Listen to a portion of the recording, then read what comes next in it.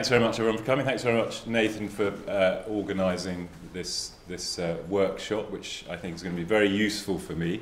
As Nathan said, I'm the PI of an ERC funded project, the Haṭha Yoga project, which is looking at the history of physical yoga practice.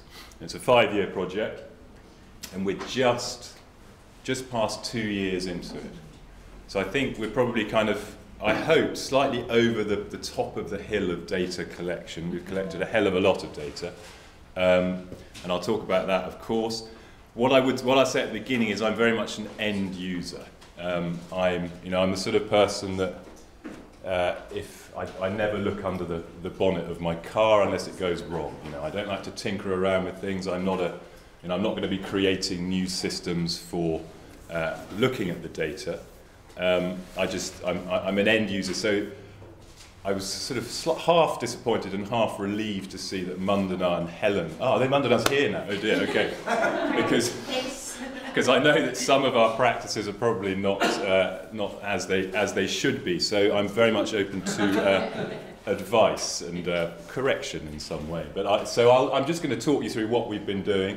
Just go back to the point I make about being an end user. So actually, I had a meeting with a PhD student yesterday who's just starting out, and so she's doing a wonderful bibliographic database in Zotero, which looks great to me, but I'm 20-25 years down the line. I've got a really unwieldy text file of bibliographic stuff, and I'm happy with that. I'm not going to go back and re-enter everything into Zotero.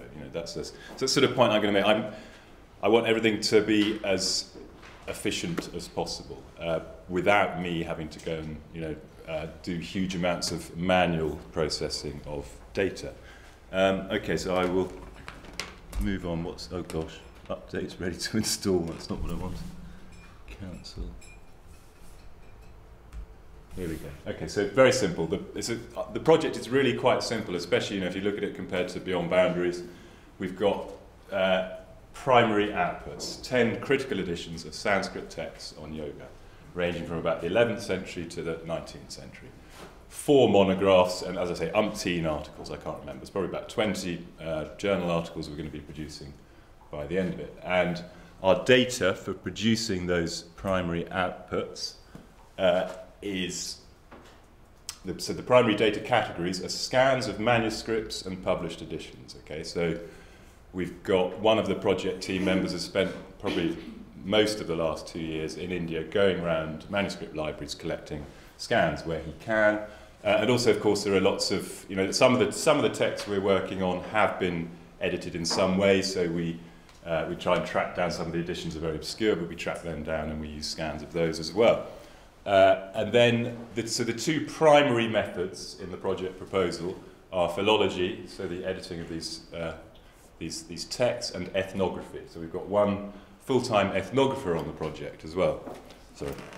And she spent probably half, already over a year in India, searching out traditional yoga practitioners, interviewing them, taking photographs, filming them, and so forth. So she produces that ethnographic data. And then we didn't flag it up quite so much in the project proposal, but a pretty key part of our work as well, a key source of information are art historical materials that depict yoga practice. And I'll talk a bit more about all these categories in a minute.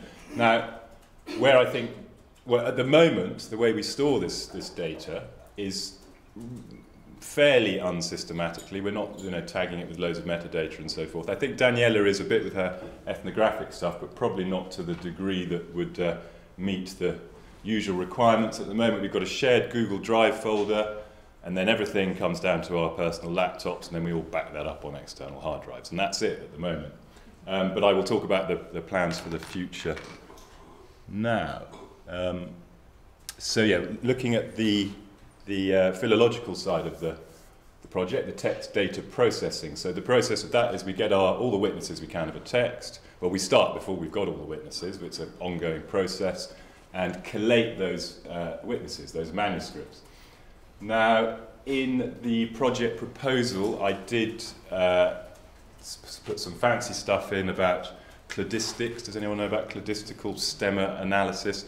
But to be honest, since I've looked into it since the proposal, I've become more and more sceptical about cladistical analysis, and I don't think we're going to use it at all. There are various problems with it.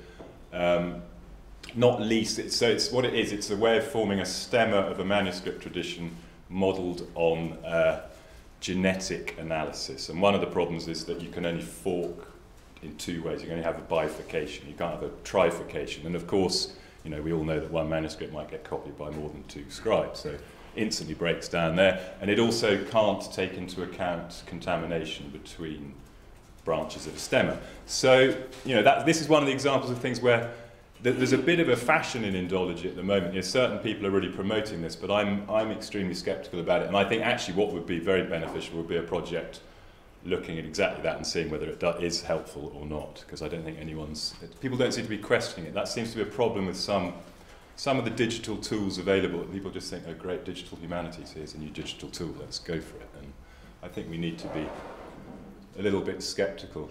Again, for collation, there are tools for collating large bodies of witnesses and so forth. And in fact, when I started my PhD in 1995, I was urged to use this new program, Collate, that was being developed in Oxford. But again, I think that it actually cost me a lot of time doing that. You have to go, first of all, you have to read the manuscript and you have to transcribe it, and then you have to break it up into little chunks that can then be compared. And I honestly think it probably wasted months of my time doing that, and I wouldn't do that again. And then so after you've collated your witnesses, there's the editing process. Now, fortunately, well, especially since I've discounted stematic analysis, again, with our text, we always have contamination. So you can't do rigid mechanical stematic analysis. So the editing really is we need to do it. You know, I don't think any digital tools yet have been developed in any way that would be able to perform the editing job on our text. And then finally, once we've collated and edited, we want to produce the edition for publication. Now, what we're going to do with our project is every edition we're going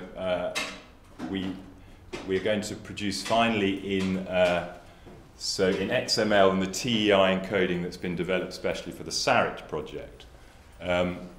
Now, again, in the project proposal, I got all excited and wrote, you know, there's this sort of, it seemed like it would be practicable at the time, whereby from the XML SARIT file, you could then process it two ways. You can either go, you know, just at the touch of a button, it could be converted into LaTeX and then a PDF, so book publishing form, or the other way into HTML. And I think I've got some pictures for those of you who... So here's SARIT. Here's an example of a SARIT file. You can't see it, but anyway, SARIT's a website. It's got not a huge number of texts yet. I mean, that's one of the problems with these things is there's only a small body of text. So actually, I don't think many Indologists are using it as a search tool, but it's very good for presenting a single text. And also, we know it's sustainable. You know, it's funded. It's just got a new round of funding from Heidelberg and so forth. So those texts are going to be there for a long time. There's an output file, a PDF produced by LaTeX for a critical edition. And then there are these fancy, very impressive HTML outputs you can get. This was developed by Charles Lee, who's at Cambridge. This is a very nice front end. You can see it at saptemiver.org, where you can alter all the parameters of which manuscripts you're looking at and so forth, and it will generate an edition and an apparatus. And this is another one. I was hoping to be able to go live onto the internet, but I don't think I would attempt to do that now. But Andrew Ollett developed this one, whereby again from an XML file you can wave your mouse over these highlighted bits of the edited text, and the variants will pop up by magic. So these are, you know, this is what I think what we want to do is we want to make our editions. We want people to read our critical editions, and this seems to be a very good format to encourage people to look at the variants. Now, okay, so what have we got next there?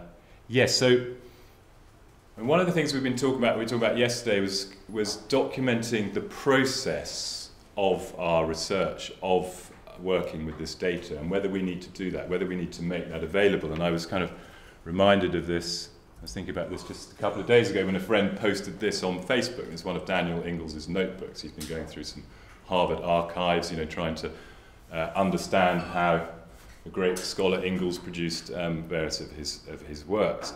Now, I think it'd be somewhat sort of hubristic to assume that people might want to do the same with our work. And also, well, I mean, this is something maybe we could raise in the discussion. I'm not going to go too much further into it, but I don't really see how we're going to, how one would be able to record the process of editing. And I'm not sure it's particularly useful. I think it's hard, as I say, it's hard enough to get people to read critical editions in the first place, let alone go through the mechanics of how they were made. I will, one little aside, there's one moment, I was talking about this a few months ago with some colleagues, when one's editing a text, there's one moment I think would be nice to record, and I haven't worked out a way of doing it, of when you've collated a few manuscripts, a bit of the text doesn't make sense, so you come up with a brilliant emendation, and you record it in your critical edition, and then you collate another manuscript, and there it is, your emendation is now recorded in a manuscript, and you think, yes, I was right. But then there's that sinking feeling when you realise that now, in the edition, you're just going to be recording that witness and not your brilliant emendation anymore. So that would be one interesting thing to go back for. There should be some sort of German word for it, I think, for that feeling. Anyway. Okay, so that is, how am I doing? I better move on. Now, also with all our data, so our primary source of data is manuscript sources, and I know we're meant to make everything available, particularly with these ERC-funded projects, but the thought of trying to get permission from all Indian libraries to actually make, even once you've got the scans, to then be allowed to put them online and make them publicly available just fills me with absolute horror. And I got this email yesterday from Jason, who's the one in India at the moment going around the libraries. This just gives you an example. We went to the Sanskrit College's library today only to learn that the uncle of the librarian had died that morning, and the librarian had gone to a village some distance from Cochin to be with her family. We met the principal and she was very nice. She said the librarian is the custodian of the library and she's the only one with the key. What can I do? You must come back on Wednesday. So just seeing the manuscripts is often a triumph, and then getting permission to scan them, but getting permission to make them public, I think, is that would be a whole another 5-year project probably for each library in itself. So that's not something we're considering. Well, I was also relieved to see, this is all sort of hot off the press, just 2 or 3 days ago. It's not only us, it's not only foreign scholars, even Baba Ramdev, who's tight with the government. He's a sort of Ayurveda yoga guru, stroke businessman, entrepreneur. Even he's having trouble getting hold of manuscripts from the government repository in Delhi. So yes, this is a problem in our work, and pretty insurmountable, I think. It's not getting any easier, put it that way. Okay, so that's the textual data. Now, I've got until the hour, haven't I? That's your time. Good. So now I'm going to look at art historical data. I'll just give you an example, basically. I'll give you some examples of the stuff we work with and what we might do with the photographs and scans that we have. So this is probably the most exciting discovery we've made so far. This was last year. I and Daniela came to this gate. I just seen one passing note in a Hindi article about it, and there were meant to be some statues of some famous yogis at the bottom. But then, and it happened to be on our route, it's this rather obscure little town in Gujarat, and then we noticed when we were looking at the famous yogis who are sort of here in relief, and then up in here all these yogis doing complex yoga postures, and this makes them the oldest such statues by about 300 years. So it's a very exciting discovery. We got some rather bad photographs at the time. Oh God, you can't really see that at all, can you? I don't know but anyway, I don't know if you can tell what's going on, but well, actually you can from this, because we then went back and got some better photographs. That was a whole saga in itself. I went with Mark Singleton, who's my colleague on the project, with Indian photographer. That again is worth a book in itself, the story of how we got these photographs, so I won't go into it now. But again, I'm wondering, do we need to preserve the story of the different levels? We got about 3 or 4 sets of photographs of this gate getting better and better. Presumably we just want to publish the best ones. Although, just to go back to this one, I don't know if you can make out now, it was quite handy having the pigeon on the top. I don't know if you can see it, because at least with that one I can prove I haven't just turned the photograph upside down, and it's not not someone sitting in lotus posture. Now the other sort of sources we use, one in particular that I've worked with a lot, are Mughal miniatures of yogis. And what we found, particularly with the Mughal miniatures, incredibly, they're very, what's the word? There's a realist, there's an art historical term, but they really seem to depict real characters. And by analysing the insignia and the very fine details in these miniatures, we can kind of, I've used that to map the history of yogic practices and also certain sects of yogis. So here, I'm showing this one because I've spent much too long looking at the position of earrings in yogis' ears. And you see here they're in the earlobes, and then there was an important shift a couple of hundred years later when the earrings move into the cartilages. Now this is a very sort of specific minor example, but what the point is, this is a very useful tool for analysing the history. In fact, nice to see Dowd at the back, actually, whose work I think I reference when I'm going on about earrings. But these images are a very useful tool, but I've got thousands of them on my computer, completely disorganised. Now they also, in tandem with ethnographic images, so here's a photograph of a yogi I took at Kumbh Mela there's a date there, 2013. And then we can compare that. Actually, this is an image from the same album as the previous image I showed, so we know this is a sort of ancient ascetic yoga practice.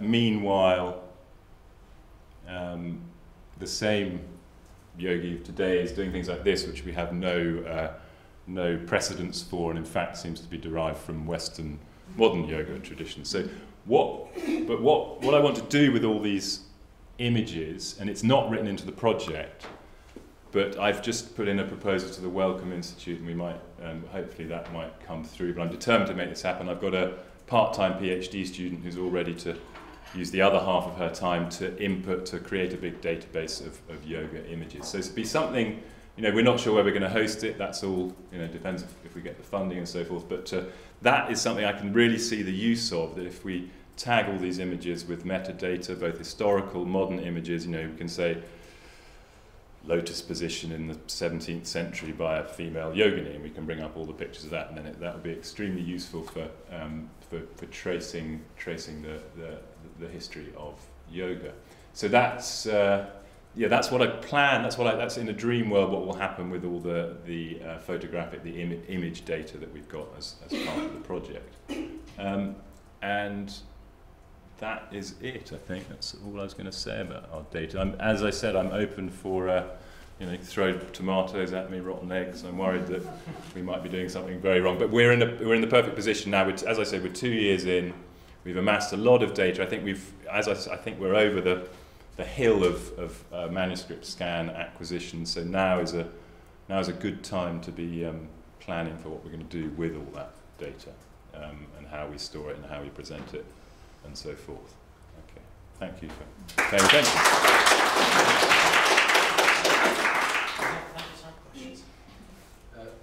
I'm going to abuse my prerogative here and ask a question and make a comment. Also, with a comment, Jeff will tell you that if you have filmed a manuscript, it's pre-modern, there's no legal issues with sharing. It may be extremely rude to the owner of the document. But that's legally it's okay, but what worries me is that then may jeopardize future scholars going to get scans of other manuscripts. Yes. Then I'll also point out that on Zenodo you can have an embargo period. So you could upload all of those and say, make this open access in 50 years.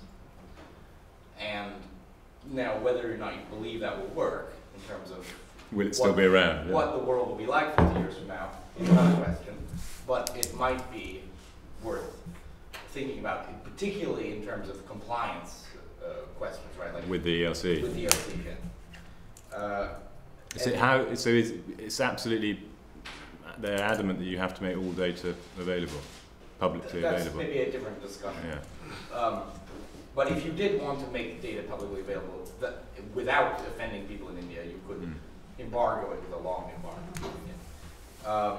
And then my question is about your metadata. So, for instance, you have you have pictures from Google Books and pictures of that you took in the Kumbh Mela, and how are you keeping track of like who took this when, where, what library holds this miniature that I took a picture of? Completely haphazardly, to be honest. That's what I said. That's why I think, because people send me images all the time. I haven't got time to input metadata for all of them. I mean, I suppose my photographs, and Daniela does give good metadata with, keeps good metadata with her photographs. So that's probably a different thing. The ethnographic thing is better, but the historical images, one can, with time and effort, track down where they've come from and create that metadata. I don't think it's going to be lost, and perhaps not where it was scanned and that kind of thing. But yes, that's why I think it'd be great to have this project of an online, yoga image archive or something.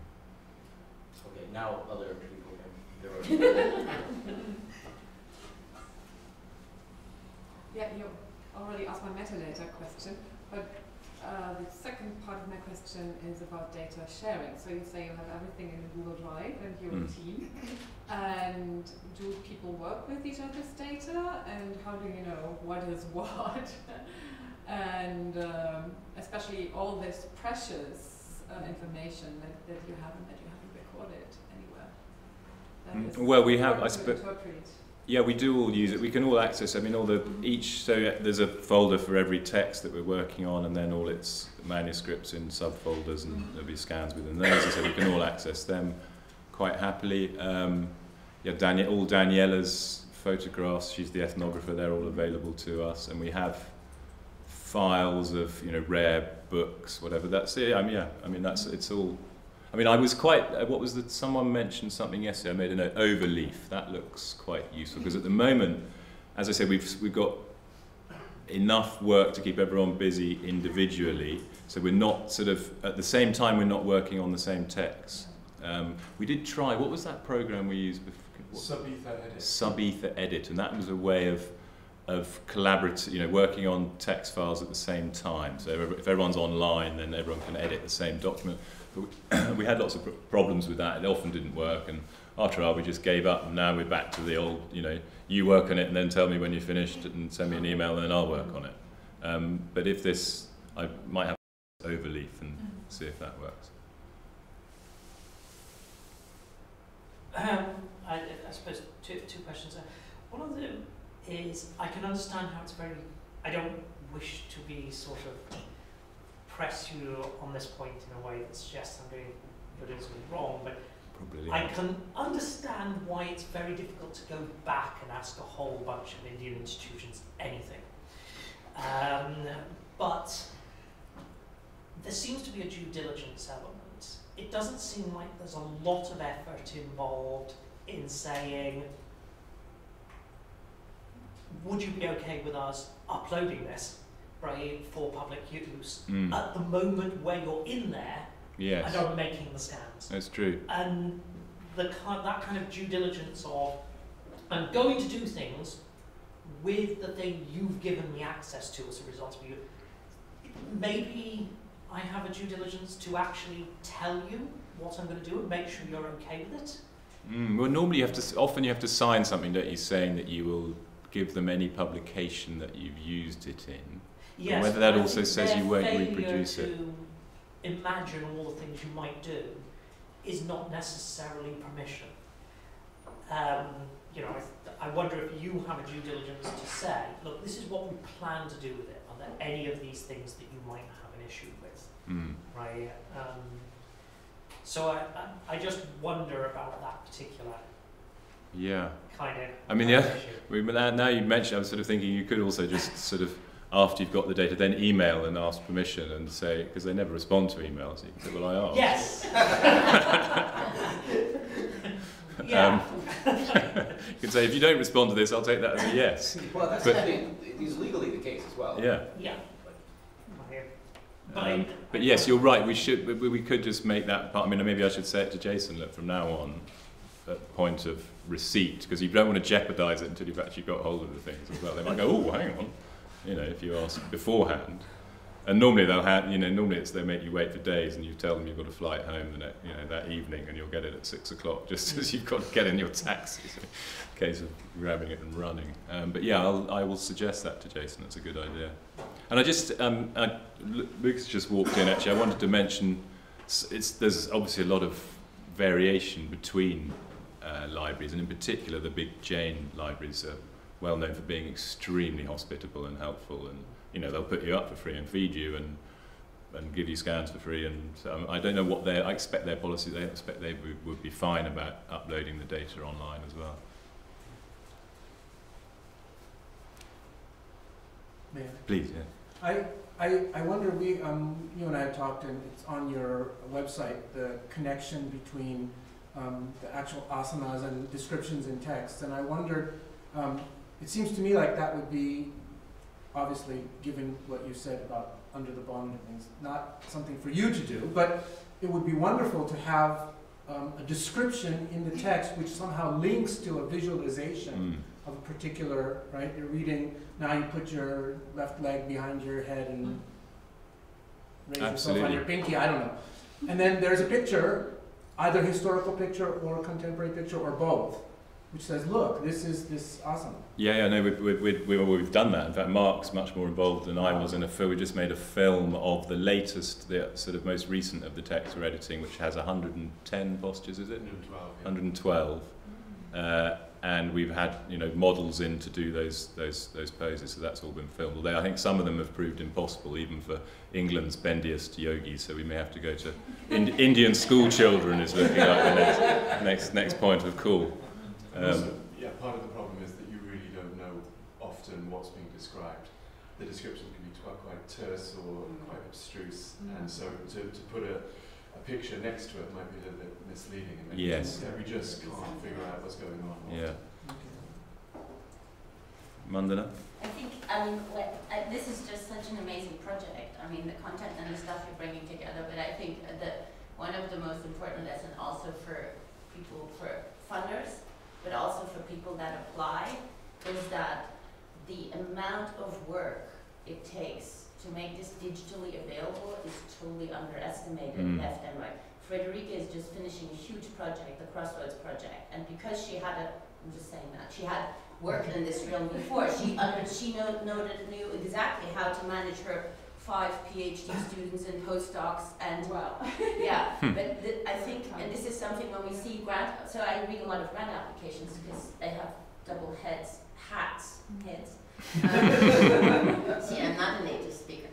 Is that the amount of work it takes to constantly input the metadata and to manage the materials and to systematically file name and to sort them and to order them is so much work that in principle every project should have someone that does this work if you're working on the scale that you are working on, right? Where it's not one person. And we know from the Endangered Languages Documentation Project, the PhD students goes in, train qualitatively, they collect a shitload of data, and at day 3 they forget what they were recording and what they were talking about because they think they can keep it in their minds, right? And they can't.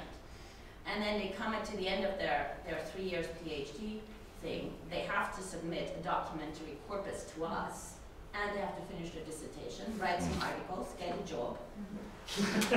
But I think it's really key to understand that we always think the digital is easy. No, it's not. It's so much work. And we underestimate this. And in the end, the researchers go into, well, we can't manage this, so we're not going to do this. And then my question comes, what happens if you get hit by a bus when you walk out the street now? With all this material on your Google Drive. Google has it.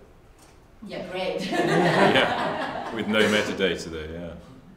Or not, well, some of it does. We have to move on, although I will say that when you were talking about how difficult something was, that it was faster to do the old-fashioned way. When I started on my project with Matis, he said, writing an etymological dictionary the old-fashioned way would be much, much faster than doing it this way. Yeah, exactly. So I saw other benefits in doing it the fancy computer way in terms of methodological explicitness. There also might be things about like whether you're not get hit by a bus, but I do think that you're right to ask kind of what are these computers giving me? And if someone tells you it's saving you time, they're lying. Yeah. Okay, so